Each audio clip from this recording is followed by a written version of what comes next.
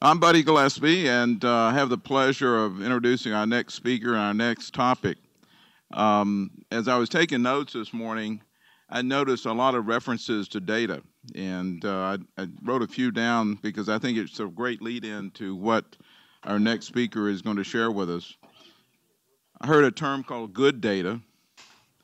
Well, we're not sure what that really means. I think you may take it into context that it means let's have something that's useful and benefits the patient and the physician, the clinician. I heard accessing data today is like drinking from a fire hose. You think about all the data that's out there. We've gone from gigabyte to terabyte to now petabytes of data. Nothing's being deleted off the electronic health record. So how do we parse out the good data and turn that into beneficial? I heard the term get big data to the bedside, so it's useful for the patient and the physician. But you can't move petabytes to the bedside, so you really need to have a tool set that parses the data and titrates it into what is useful and beneficial to the patient care and the improvement of outcomes.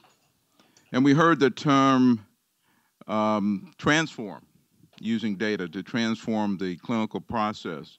And that's one of the biggest struggles right now. And I think, in my opinion, technology has become less of the issue and more of changing the way that we deliver patient care using the good data and making it beneficial. So I'm proud to introduce our next speaker, Brendan Fowkes. I've known Brendan since his IDX days many years ago. Brendan is the IBM consultant to their global healthcare initiatives, and his focus right now is on data analytics and predictive care models. He has also worked for IDX, which is now GE, Eclipsis, which is now Allscripts, and Cerner, which is still Cerner. So 1 out of 3 hasn't changed, but that's part of the merger and acquisitions in healthcare, which is a whole other story.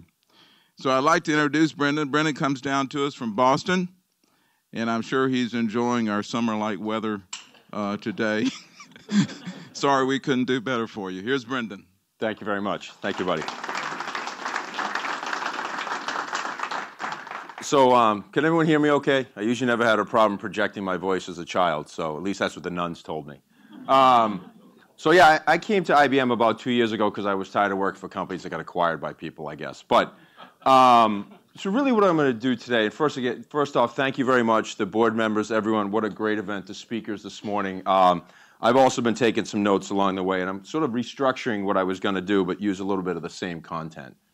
So what I was going to talk about a little bit today is what we see from an industry perspective, and the great story from Dr. Nielsen earlier, I know he had to leave, about working with that individual, that employer in the capital plan from Jason's company to make change. Because a little bit of what I'm going to talk about are some of the unique partnerships we're seeing, a little bit of where IBM fits, and then potentially bringing big data to the bedside, to quote the term that was used earlier today. So with that, I mean, a lot of people have seen all these stats. The one that sort of stands out is, 90% of the world's data didn't exist 2 years ago, and then 80% of that is unstructured. And then 80% of that unstructured is then probably useless. So there's a lot of noise out there, and trying to make a use of the data to make it effective is really the most important thing. That's the things that we're working with clients on today, and I'm going to highlight some client stories and successes of what people are doing to try to harness this information that's available. Because the data is big. I mean, in healthcare, we've had some form of electronic records. I go back, I was just talking to a gentleman up here, I go back to writing code for when they were still called Columbia, prior to even being called HCA. So the data we have, it's a matter of what do we do with it and how do we make it meaningful. And that's really what we've been working on.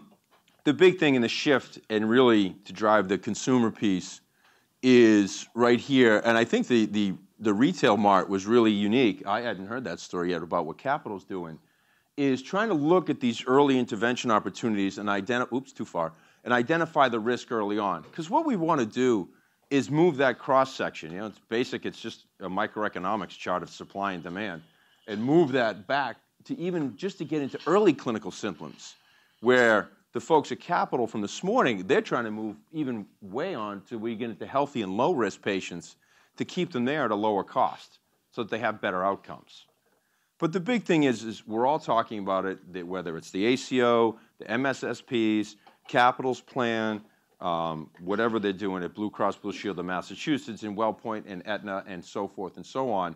There's 1,500 flavors of doing this because that's the nice thing about healthcare standards. They're flexible and you can pick the one you want.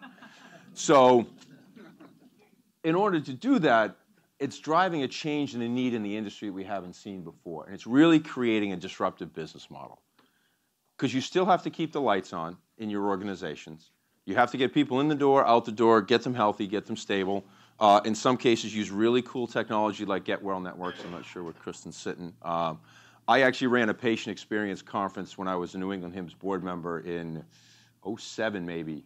And Get Well Networks was very new then, and they came up and did a presentation, I think with Virtua, not Christiana at the time. And people were blown away by thinking that far in advance about how do we care for the patient. And if it doesn't slip out, my mom's a nurse, so if I start sounding like one and talking about the patients like it's a nurse, I can't help myself. And my wife works for Press Ganey. So I'm one of those unique, it's all about the patient in my life, I can't help myself.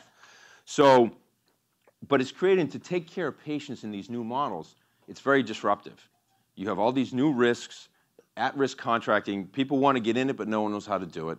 You start looking at how do we roll out a patient-centered medical home, and we have 9 of them in Lehigh Valley, and if Dr. Paul Grundy was here, he would have stopped and clapped when you said that earlier. But it's one of those things that, the best analogy was Jamie, the CIO at Hospital for Special Surgery in New York. She said it when we were in Norwalk together.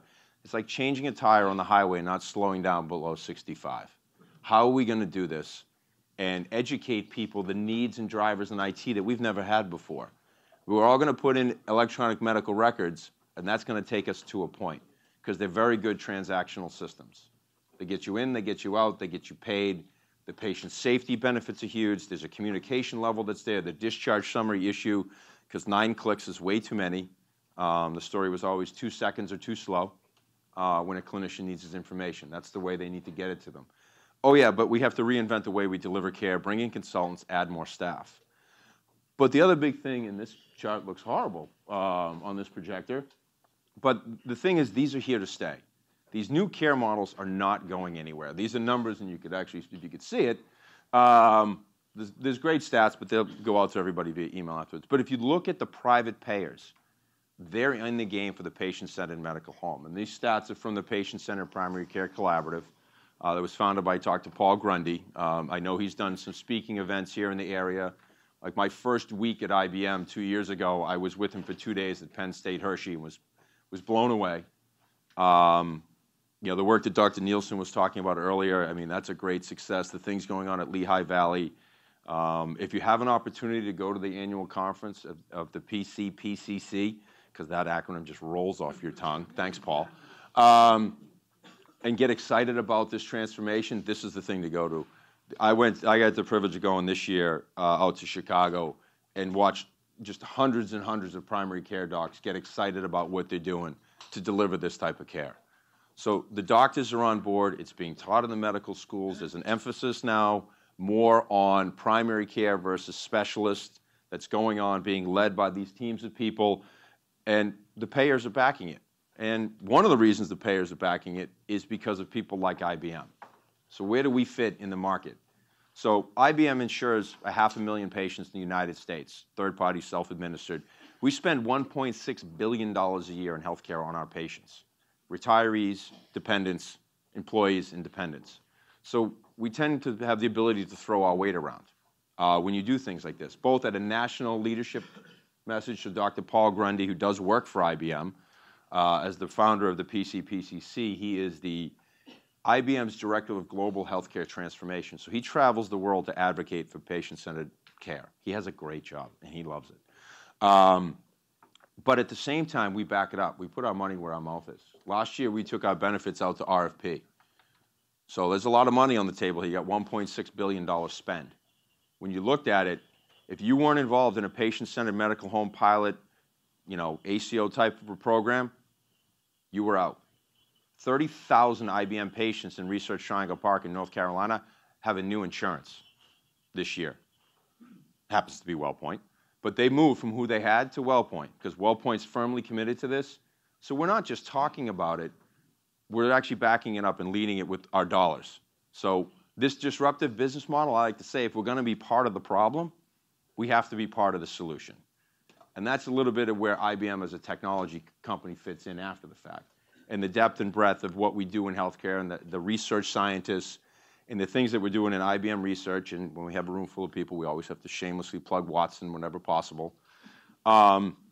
But really, what were the first phase, and what I'm going to talk about is some of the spin-offs, but the way I think of it is Watson's like the space program. We're going to the moon because it's hard, not because it's easy. Trying to teach a computer to do diagnostic treatment recommendations, to educate, to provide better information to the clinicians, and no, we will never be replacing clinicians. That is not our mindset. It's just to better enable the data. Because I always say, well, I've had this question asked me, a physician raises his hand, is this going to replace physicians? Should I go look for another job? I said, absolutely. As soon as patients stop lying, you'll be all set. So really what we're doing, and some of the things I'm going to talk about is a spin-off. But when you look at that space program, how many pieces of things and technologies that we have today that were spin-offs of us going to the moon? And that's really what we're thinking about, is how I sort of articulate what we're doing with Watson a little bit.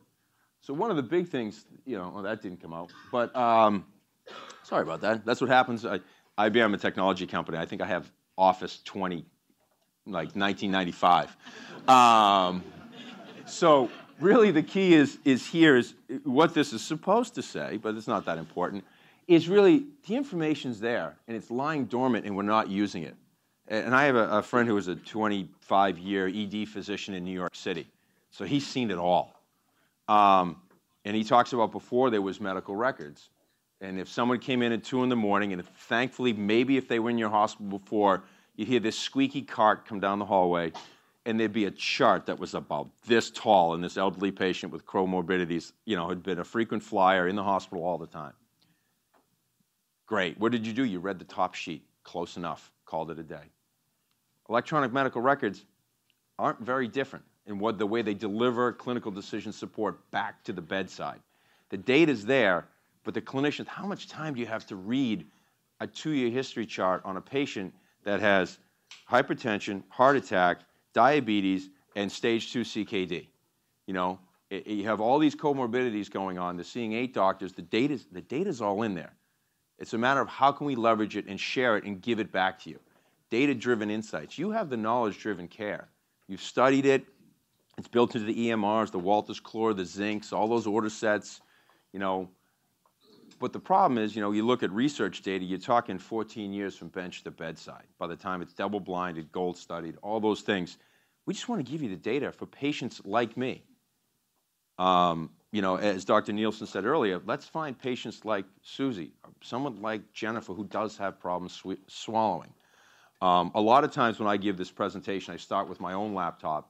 I have a picture of the Continental Divide. From 2 summers ago, I biked over Loveland Pass, 12,000 feet above sea level. It was a 126-mile bike ride in one day over 3 10,000-foot peaks. I'm engaged as a patient because I have a father with a heart disease, double valve replacement. His older brother had a heart attack and valve replacement. My mother's on hypertension meds. Her older brother died of a heart attack 2 years ago, and my older brother's on hypertension meds. And no one calls me for a physical. So the data is in there. And by the way, we all go to the same place because, like many urban environments, you don't really leave where you grew up, ever. My wife, who's family's from the Poconos, loves that. So they have the data. The data's in there.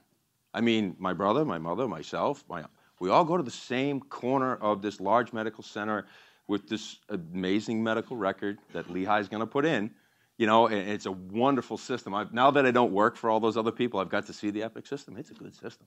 There's no doubt about it.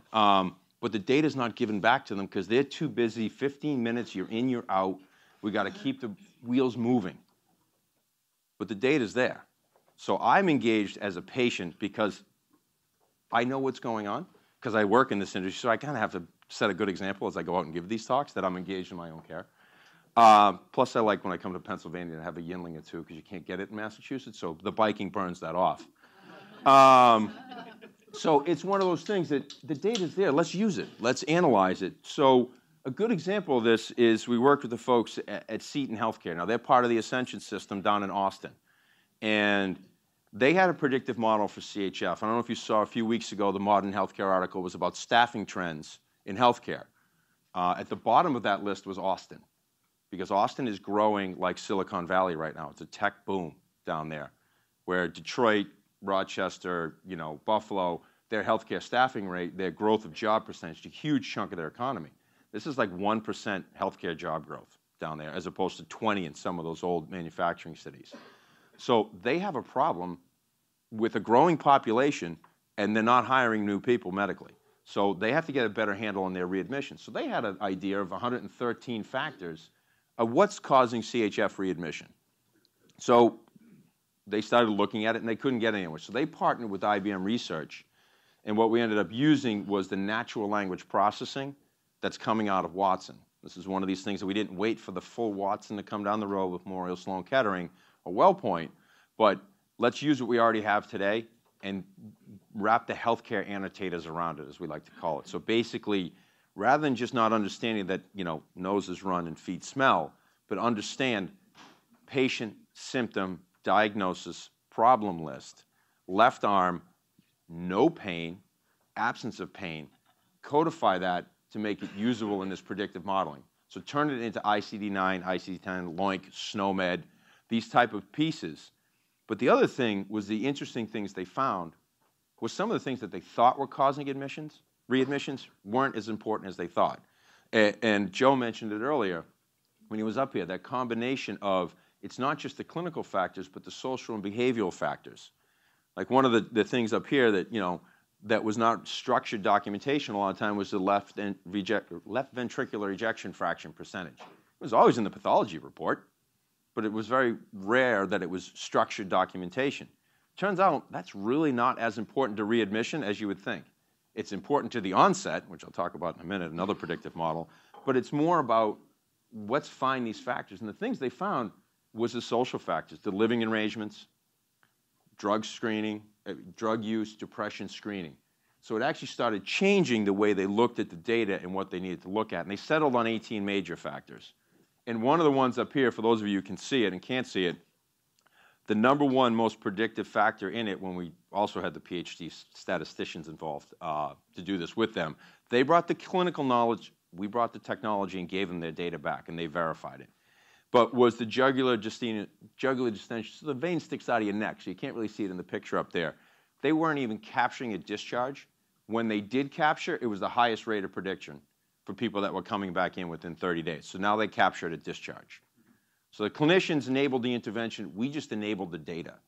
And a good example was this patient, the frequent flyer. We had 6, 7 visits in 8 months. We ran the numbers against it in 98, 96. Every time we predicted in their model that this gentleman was coming back in. And it was mainly because of the lack of emotional support indicator. It was basically what we ended up, a depression problem. He would go back to using drugs instead of following his care plan, and back in he would come. 87% of the cost could have been avoided if we'd given that to the care manager, to have an education system and get him into drug therapy or drug treatment programs, get him the support he needs. These type of things are what we're talking about, enabling that data-driven insight to let the clinicians make the right intervention. Now, who do we hand it to? Is it a care manager? Is it a physician? You decide. We're not going to tell you where to put it or determine your workflow. We just want to enable the data and give it back to you.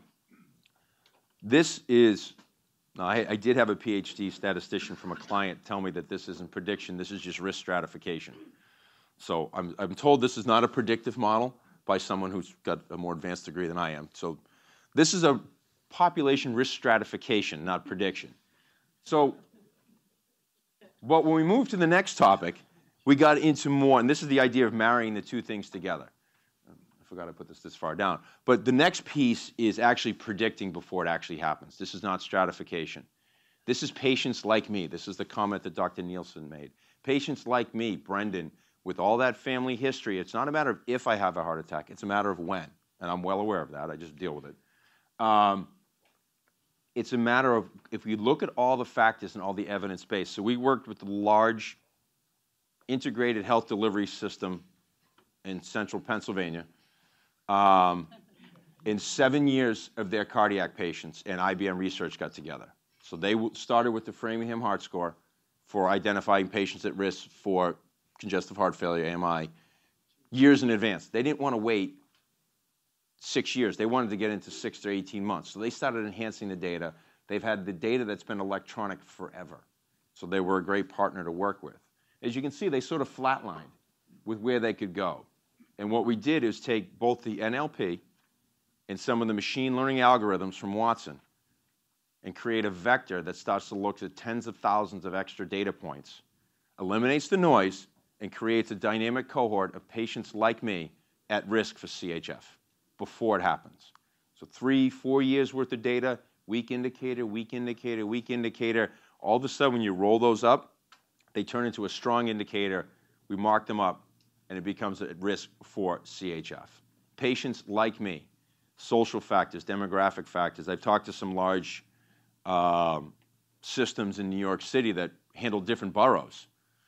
And they say this model would change by borough. And we said, absolutely it would, because of the factors and the dietary and the population you serve, you know, and all those things, and understanding, you know, the English language from borough to borough. I mean, your population in Brooklyn versus the Bronx versus Midtown, they're not all going to have the same factors. And this model adapts for it on the fly using machine learning, because more than you could just drill down using it, you know, a BI tool and start ad hocing and start, it does it all for you, bringing in tens and thousands of vectors. Now, I have other presentations that have all the algorithms, and I did study computer science, but I can't read those algorithms.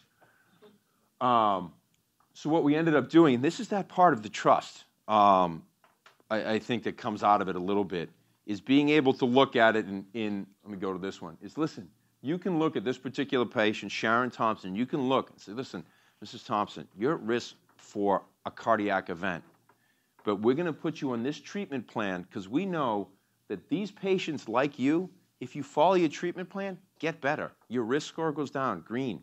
You stay in a good, healthy plan, you won't end up crashing in RED. You won't end up having to put your family through that. Let's get your family engaged. Because if you don't, there's a yellow factor. You're not as good, and I didn't have the red. Red's generally a mortality event or some type of massive admission, a rush to the hospital because you had a massive AMI.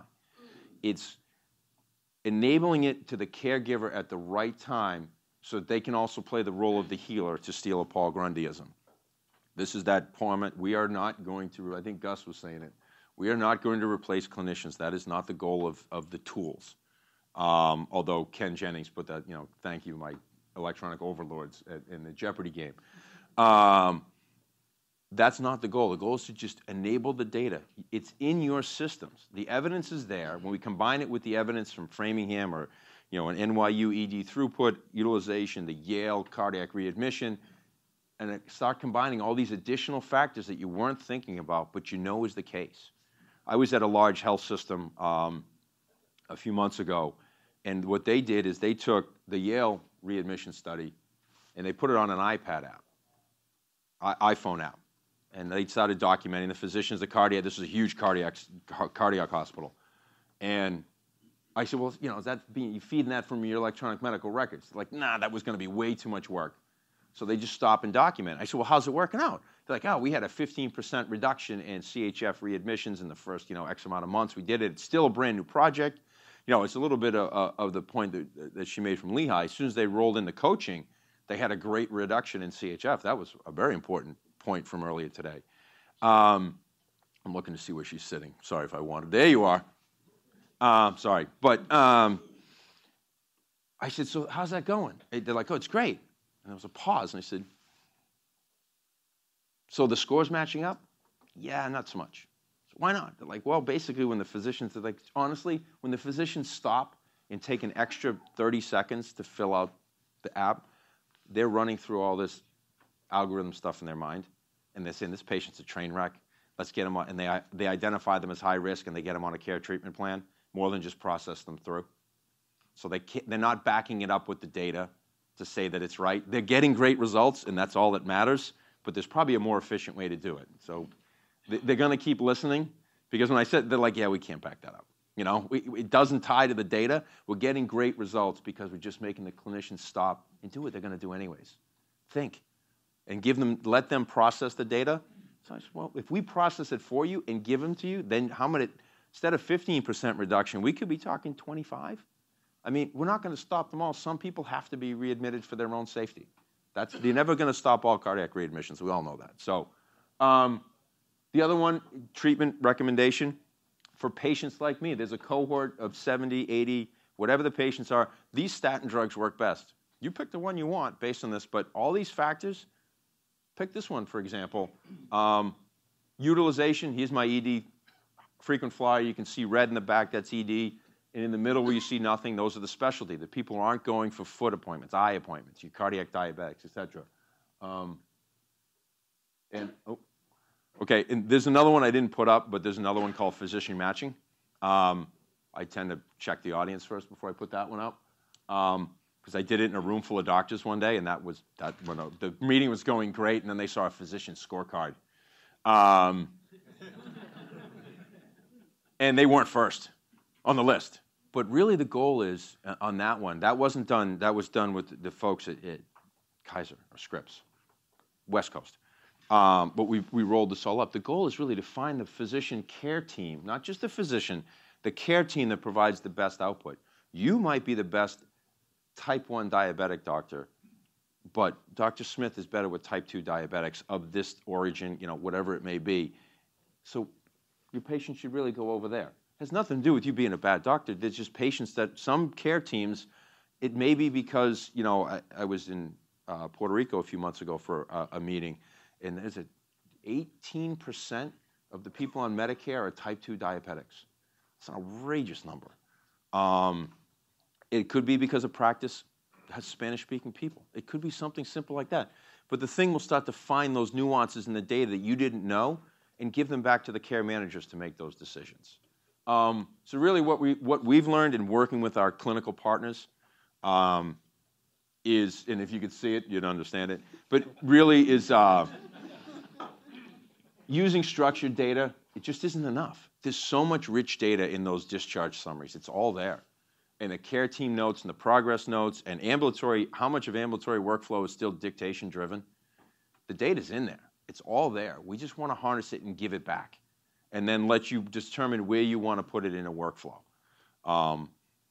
So that, I'm trying to stay on time because I know we have another slot there. So that is a little bit of what IBM's working on in creating population predictive models and risk stratifications to try to use the data you guys are already doing. As you start flowing by and you get the Pennsylvania eHealth infrastructure up, there would be nothing stopping feeding the model with a larger population set.